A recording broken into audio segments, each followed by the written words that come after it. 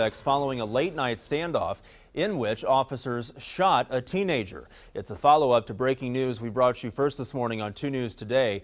Police say the 17-year-old, who we are not identifying, and this man, 20-year-old Juan Alvarez, robbed a convenience store near 36th and Lewis in North Tulsa. Officers say they were in a standoff with the suspects at the Mohawk Manor apartment complex. Police say they shot the teen in the chest when he walked towards them with a gun. The teenager survived. Alvarez was arrested. 2 officers have now been placed on administrative leave during the investigation. New on 2, a